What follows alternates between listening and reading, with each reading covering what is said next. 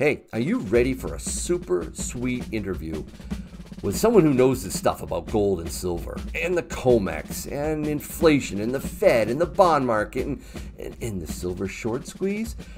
Well, you're not going to want to miss this interview with James Anderson of SD Bullion. Hey everyone, thanks for watching Yankee Stacking. In this video, I'm talking with James Anderson, the former managing director of goldsilver.com.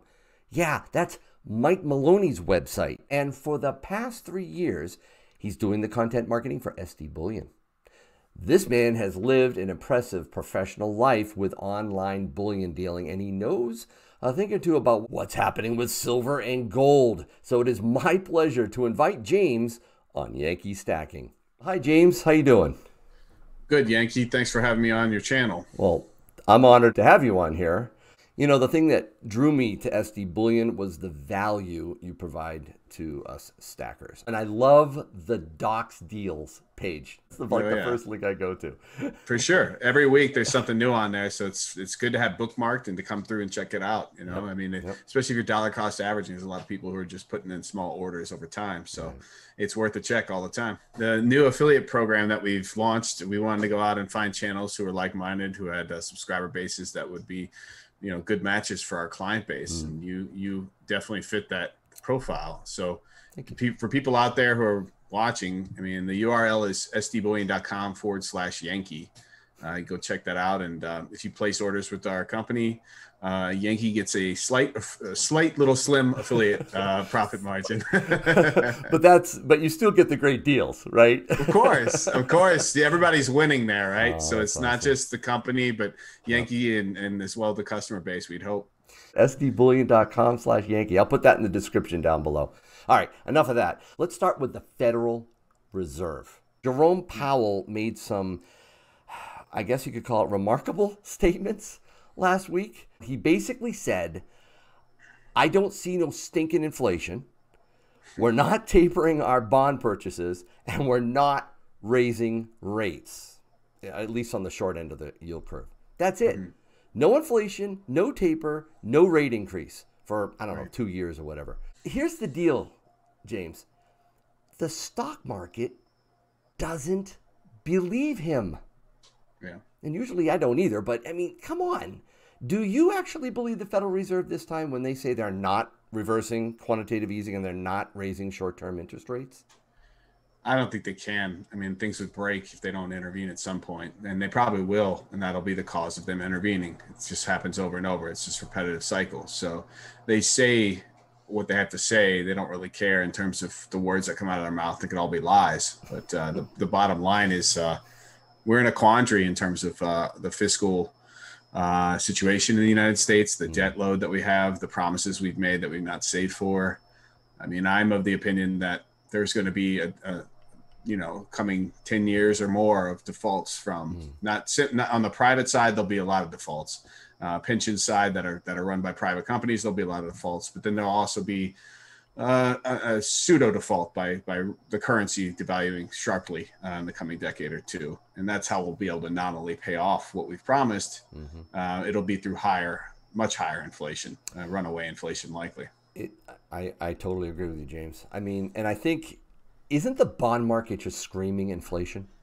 Oh, totally. That's why yields have been rising. And I mean, one of the guys I follow a lot in the bond market is Scott Menard. And he's basically now today's bond king. He's what Bill Gross used to be. He states that, yields are going up, but ultimately they have to go back down. He thinks that the 10-year yield may go back to zero and it could possibly go negative in the next downturn. So that shows you how scary it could be that you would run into a 10-year bond and agree to get paid less in terms of 10 years later. And that's how scary things could get in the next crisis. It is amazing. You don't read about this in old economic textbooks. It's just negative interest rates are not in old textbooks. Nope. Yeah, this is only a recent phenomenon. Had we talked about this a decade ago, we'd have sounded like we were crazy. We would, absolutely, no doubt. But then again, Wall Street portfolio managers, I think they're crazy too. All right. I think they're crazy because they actually are convinced that the Fed is going to do this. They're going to stop buying bonds. They're going to raise rates. I think that's impossible. I think if they raise rates, they collapse the house of cards. If they stop buying up bonds, and right now it's treasuries, but it's going to be, munis, it's going to be corporate bonds, it's going to be every single piece of paper that nobody wants. They should realize this, James. They should realize that other central banks like Australia, the ECB, they're upping their bond buying already. They're trying to deal with these, bond yields right now. When are they going to wake up and fear the fact that they are going to buy more bonds? They are going to keep the rates at zero. They're probably going to start messing with the long end of the yield curve. Yeah. Oh, I agree. The problem here again is that the plumbing of the global financial system of the debt markets, it's dominated by the fiat Federal Reserve note, the U.S. dollar. The euro has a bit of the plumbing, a bit of the percentage of the reserve currency, but I mean, if you look around, there's nowhere else to run. In the future, there will be. I think the SDR is coming out from the IMF. Right. I think they're going to create a new bond market with the MSDR. And so what you'll end up having is kind of a hybrid bond market where it won't just be so US dollar focused. It will be a mix of those majors, and they'll all have a chunk of these MSDR. But that's that's probably years from now in terms of size and scale for people to run into. Yeah. And, once you have a yield curve control, you're going to see people running into that because they'll see more growth, potential growth for instance, in China or in other places in the world. And they may want to have diversification of the fiat currencies that underlie the bonds that they're running into. But that's a little bit further down the road. Sometimes I think our country has lost our collective minds over what inflation is and what it does to a nation. Most of us don't even have a memory of what it was like back in the 1970s. They don't remember stagflation. They don't remember the misery index. It's like, 50 years ago? They don't remember that. Well, we don't even count like the prices of healthcare or a lot of times, general real estate prices going up when we talk about CPI. And so, I mean, there's people who every time they go to the hospital or whatever, they they have to default on that bill. They can't pay that bill. That's the situation it is in the United States now. If say you have a kid and you don't have the money to pay for it, you just walk on the bill. That's how crazy things have gotten. So, I mean, it is what it is. The median average person in the United States is not that wealthy. And if you use the average, it gets skewed because there's, a large swath of people who have a lot of money, but they kind of skew that data. But the median person is just getting by barely. I think what we're walking into or what we're at right now is similar to, I'm not saying we're going to have hyperinflation, but it's very possible in the future. And it's very similar to what happened. If you go back and you look at the Weimar Republic, what was happening then, before the Weimar Republic's hyperinflation really got running on a straight up a wall, there was speculation in virtually everything. And then there was, I'm talking about crazy speculation in terms of various currencies and such. I mean, people were speculating in everything and they were using leverage and doing all types of wild things like they're doing today. I mean, if you think about the myriad of different things that you can go out and speculate in and try and make, quick, easy buck, there's just so many things now. It boggles the mind. So I think that's what we're walking into is a situation where the Federal Reserve is going to keep propping up and keep trying to nominally make things look fine. As time goes on and the inflation starts to erode the real value of these things, you may have a stock market high that's higher 5-10 years from now. The bottom line is divided by real assets like gold or silver. It should lose tremendous purchasing power. And so that's my bet is that real things that are precious are going to eat away at the value of these propped up paper assets that have been bubbling up. One last thing, too, I'm thinking about with the Fed. I think they're delusional, too, James. I think... What was it that Jerome Powell said, I think, last week? He was calling the possibility of inflation transitory. Yeah. Okay, he thinks if it comes, it'll be little. They can stop it, turn it on a dime. It's like they have this crystal ball at the Eccles building in D.C. I don't get it. I mean, inflation is already here. We're already starting to see the huge increases in prices. I mean, just go to the grocery store. Lumber prices. Wood is ridiculously expensive. I think I heard just the other day that it adds approximately $24,000 to the price of a brand new home. $24,000 average. Yeah. That's inflation. So I don't know what Jerome Powell's smoking, but I think it's here. I think he doesn't know what's coming. He has no crystal ball. And bottom line is, I don't think the Fed can stop it. That's the delusion. I think they think that, oh, it hasn't been around for 20 years, so when it shows up, no problem. We'll pull a lever, hit a button, and it will go right back down, and everything's fine. Yeah, it's going to be funny to see when they finally have to admit that they have the inflation they've been wanting the whole time, right? And it's like running at 5, 7, 8, 9, 10%. Yep. What they're going to try and do. That'll be interesting to see how they try and contain it or, masquerade, et cetera. But I mean, just since last year's pandemic lows, gasoline's up over 220%, lumber's up 186%, crude oil 170%, soybean oil 124%, silver over 100%, platinum near 100%. Heating oil, canola, things that people eat. Like, this is the problem, is I think ultimately what we're going to end up having. I mean, this is why they have to get fiat CBDCs running and UBI running across the world, because food's going to get exorbitantly more expensive per people's average salaries. And I think the threshold's like, if food in the emerging market, this has been studied before, but once food hits about the 40% of your monthly income, once it hits about that level, that's when males go out and start rioting in the street, essentially, because they look at their crying baby and they think we may as well have a revolution because these guys can't manage things. And so they go out, that cost benefit analysis of, should we try and revolutionize this place or not? It's usually about there. So if you want to have your, if you want to have your dictatorship stay in place, you might need a UBI fiat CBDC system. And that's, I think, what they're working on this decade. Absolutely. That is, you'll see it. It's not just around the corner. In a sense, James, I think it's already here. Think about the stimulus. Yeah. It's and I hate to use the word stimulus because it's more like a combination of corporate welfare and universal basic income. I don't think they can pull back. This will be really interesting if this morphs into a formal UBI policy with this administration. Yeah, I would think so, because when you look at the United States, I mean, what is it run by? 70% consumerism, right? And so the consumer has to spend money or things don't work. And it's also, when you talk about who's the biggest employer in the United States, it's small businesses. I mean, small business revenues, they're still off 30%. So they make 70% of what they made pre-pandemic. And that's been the case for the last year and a half, or last year and X month. Right. It's been pretty brutal. And if you look at consumer spending, we only get back to pre-pandemic levels when there's a massive injection of these stimuli. And you can see it spike up and then go back down just below the threshold, because people they don't have the income they had. We are in that cycle. And I think you're exactly right. I think we do not go backwards from here. No. We move forward into a new brave world, I think. Dude, I got $5,400 dropped into my bank account. I mean, here's why it's not only is it's one half, but then also reminds you, then why do we pay taxes? They just print this stuff there. It makes it so hard to digest the fact that they take as much as they do out of your paycheck, and they're just simply, creating this stuff with a keyboard.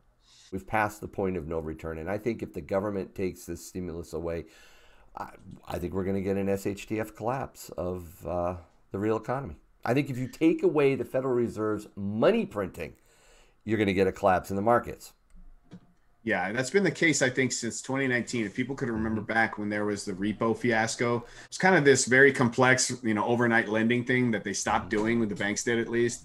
And I think what it signaled for those that were watching was that something probably exploded in the shadow banking side of the market. Right. And that banks all of a sudden were like, I don't trust, I don't know who's on the wrong end of that losing bet. Yep. And so the Federal Reserve, New York Fed, had to come in and start, they basically had to come in every night and lend. Overnight lending in billions and trillions it started adding up into. And so it's I've looked at the data recently, they're not even close to what they were back then. So it's slowed down a little bit, it's quieted down.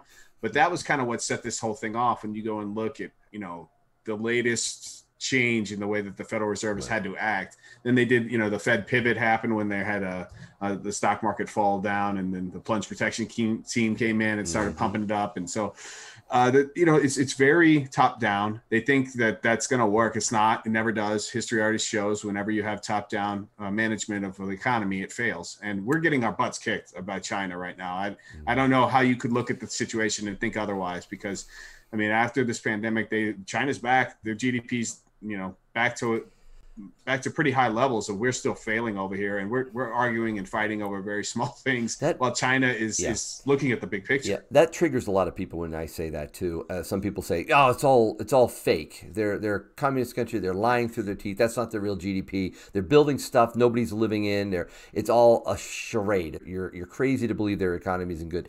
Listen, they're the one making stuff. Okay, yeah. We're the debtor nation. They're the creditor nation. It used to be the complete opposite. I agree with you, man. I think we're getting our butts kicked big time by China, and it's going to continue. All right, so let's talk about COMEX for a few minutes. In recent months, more investors are taking delivery of silver, meaning fewer contracts get rolled forward. In fact, March saw almost double any recent March contracts for delivery that, for the last few years. At the current rate of deliveries, they only have about 1 year of supply left. So I watched this like a hawk. I created a video like just about a year ago. I was tired. It was entitled "How Much Silver Is There?" and it's on SD Bullion YouTube channel. And you can look it up. We begin by looking at the 1990s, in a time when COMEX apparently had a huge amount of silver. If you look at the way the chart was, it was like a mountain of silver had been built up, and Warren Buffett and Berkshire Hathaway came in and took literally the entire mountain of silver in a matter of 12 months. My contention in the video, because we built a second hump larger than the 1990s hump, my contention in the video is that that second hump was going to get drained this decade, and it's already begun. The drain has started with the silver squeeze movement, really. In 2020, when there was this discrepancy between futures market and the London market during the pandemic peak, you had a situation where, COMEX was sucking in a lot of silver from London. There was this arbitrage trade that traders could bring up 1,000-ounce bars over to COMEX and make a good mint by doing so. And they did. There was a lot of silver that ran into the warehouses, so that mountain that I was describing got even large, even more mountainy, even more big, got large. And so, yeah, that was worrisome. But then Q1 2021 comes around, and you have demand that's just off the charts in terms of investment silver demand. And we've had over 25 million ounces get drained out of COMEX in the first few months here. And I know that this isn't industrial, because I know I check each warehouse. I was going to ask you that. Is it industrial demand that's doing that? No, it's investment demand. It's literally the silver squeeze, sucking silver right out of that. And I know this because one of the major bullion desks operates a warehouse there, and you could see it drop by 20 million ounces in the first few months.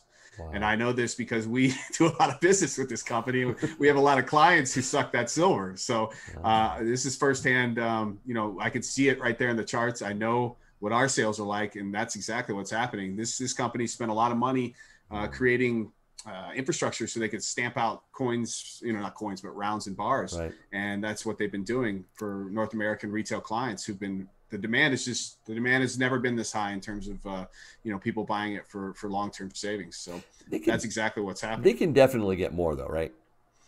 They can, because when you look at the amount, there's 370 million supposedly total, but you have to look at the eligible versus registered. Registered is the most important number. Registered is what is actually being traded and kind of up for grabs if someone really wants to force delivery. And I think it runs to about 100 million is in registered and about 270 million is in eligible. And eligible may come to the market when spot prices of silver, say, gets to 50 or beyond. They may be like, well, maybe it's time to sell and take some fiat profits. But for the most part, that eligible pile just kind of sits there, and it doesn't even, nobody knows for sure whether or not it'll ever come to market. So that 100 million ounces sounds like a lot, but 100 million ounces of silver is not a lot of silver, especially at these demand clips. Yeah. And that's what we have here. Yeah, that's what I was thinking too. I mean, they can get more, but the question is at what price? I mean, that's the thing. It's gonna be harder and harder for them to get it. The longer they suppress the price at like 26 right now, I mean, the longer they do this, the worse it gets for them in terms of supply available for immediate delivery. I mean, what you're going to keep having is people buying at these thresholds. It does depress a little bit of the excitement. Don't get me wrong. I mean, people who came in and thought this was going to be flipped in a matter of weeks are kind of disappointed. But this is a multi-year bullion war that's being waged with battles that go back and forth. We win a battle here, they win a bunch of battles there. They got the derivatives, we got the bullion. I'll take the bullion war. I think we're going to win that, but it's a long-term. I agree. The problem is you've got the hype of the Wall Street bets that sets the stage for people to think this is a quick flip. Right. However, at the same time, do you think that a slow motion short squeeze is still on?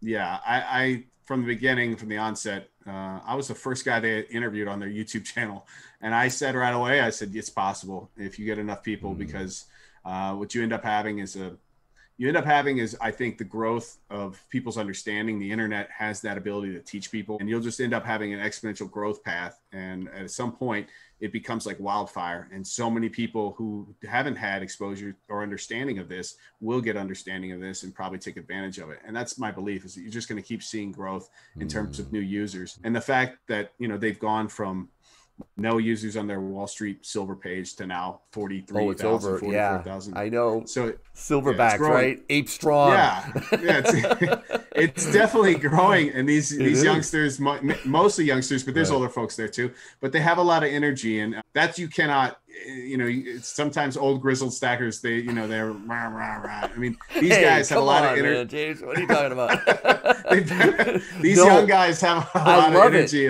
I love it.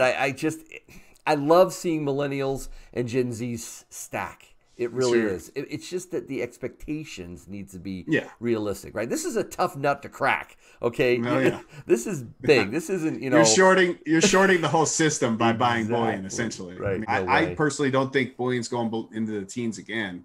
I don't either. Ever.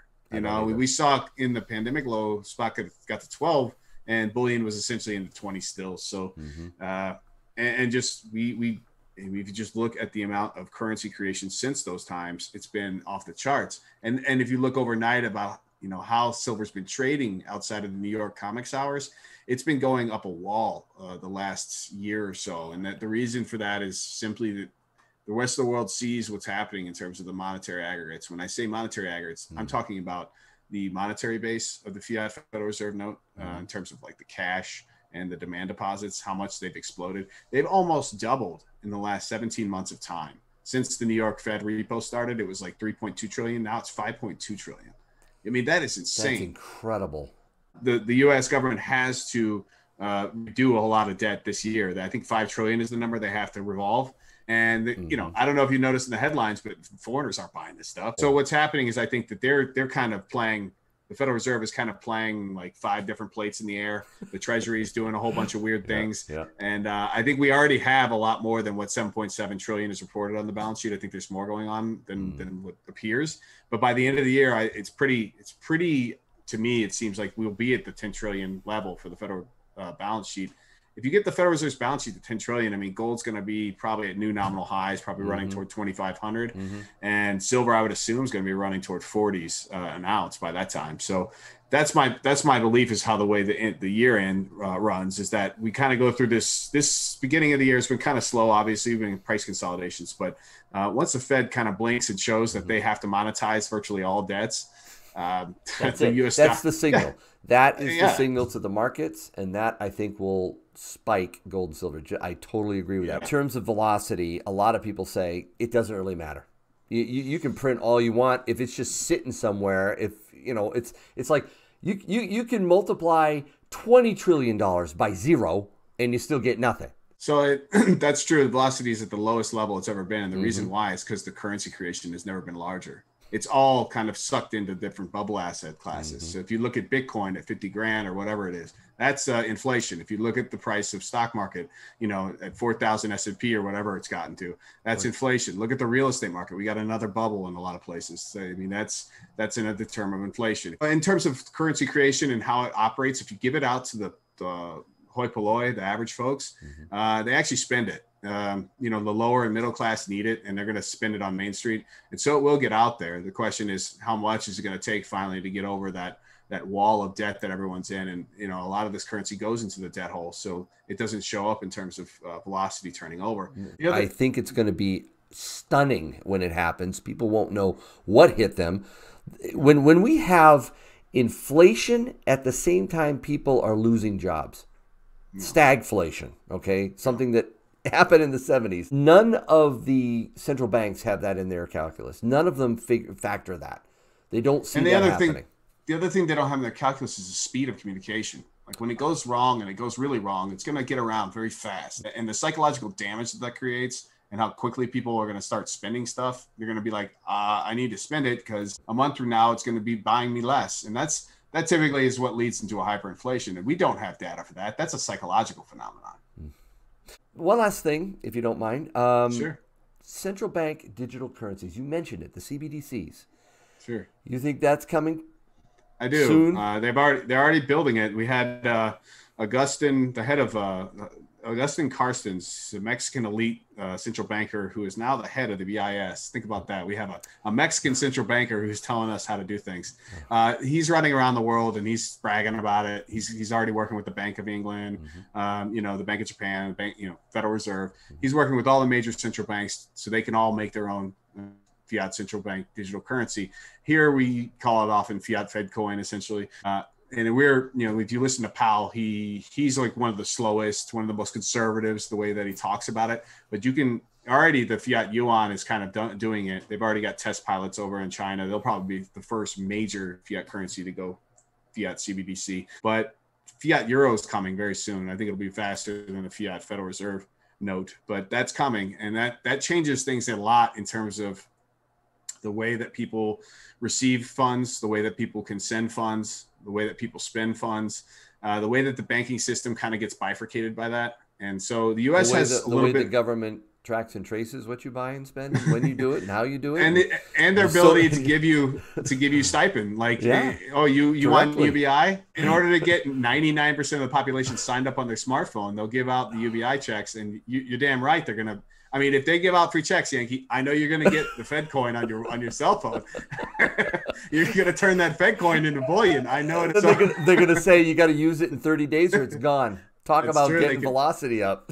Yeah. So there's all types of tricks they can do. And it's really about control. I mean, that in the end, all be all. And Carson says it. I mean, he literally says it out loud. The reason why they're doing it is because they have full insight. They have control over the situation, the system. It gives them all types of new tools that they've never imagined possible. And it gives them full visual of what's happening. What does that do? What does that do to current crypto?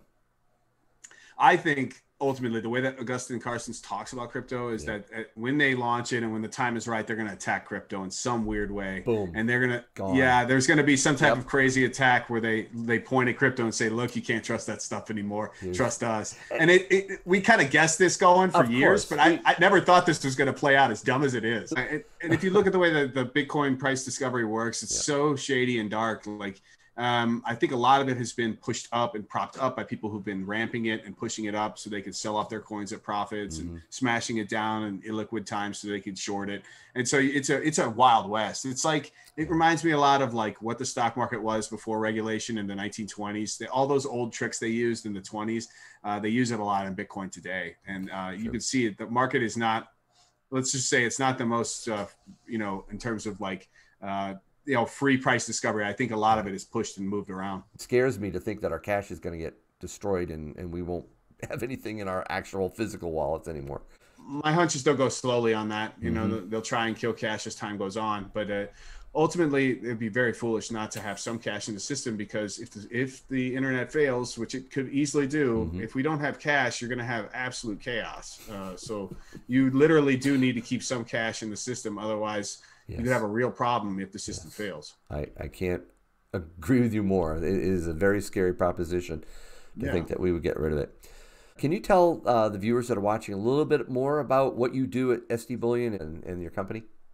So I'm the content manager over there. I create a lot of the content. So every week I put out videos on the SD Bullion YouTube channel. So go over there and check out the videos if you like it. Subscribe.